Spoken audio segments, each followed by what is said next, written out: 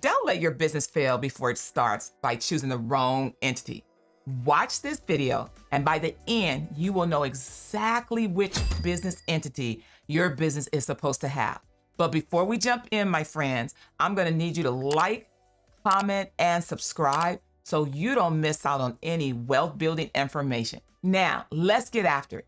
The first thing I want you to consider about a business entity is the complexity of operating the business. Some businesses, like a single member LLC, are simple to run, all the way to having a nonprofit where you need a board of directors and so forth. So when you're thinking about a business entity, you got to think about how much paperwork, administrative work do you want to do?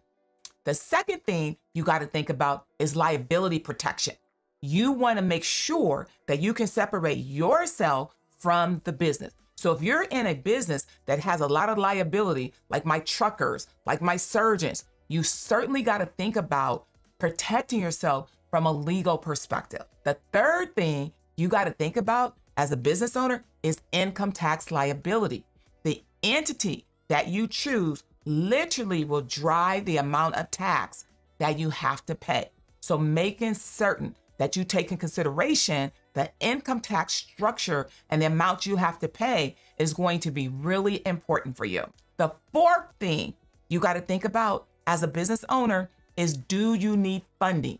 If you need to get funding and you're going to be asking people to invest in your business, you're going to want to have a certain type of business structure. Perhaps you're going to want to be a C corporation if you're going for a funding round under Regulation D, where you're going to go public. Or maybe you're going to do a syndication deal and you need to be in a multi-member LLC.